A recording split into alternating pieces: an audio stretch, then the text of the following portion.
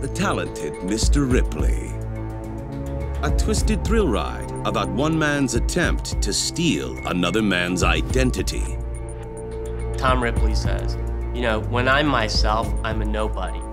But when I'm somebody else, everybody loves me.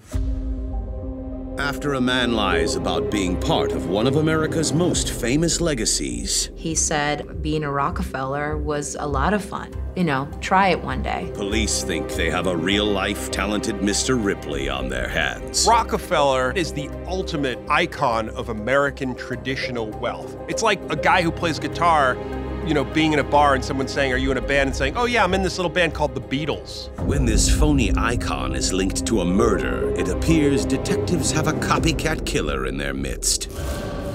It's actually spooky how close the two crimes are. But this house of lies doesn't have a Hollywood ending. For Clark Rockefeller, the whole thing came unraveled when he kidnapped his daughter. In the end, I don't think he even knew who he was anymore. There was a lot of fear about what Clark Rockefeller would do.